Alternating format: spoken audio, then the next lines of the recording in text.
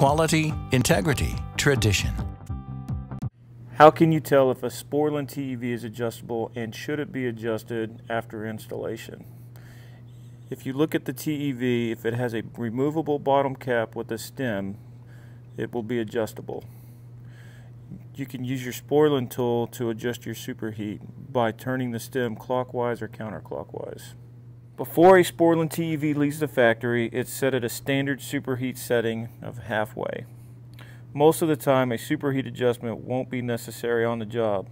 Sporlan recommends a change in the superheat adjustment only if it's been determined that it's required. You take a measurement of the operating superheat to establish if change would be beneficial. Remember, to reduce the superheat, turn the adjustment stem counterclockwise.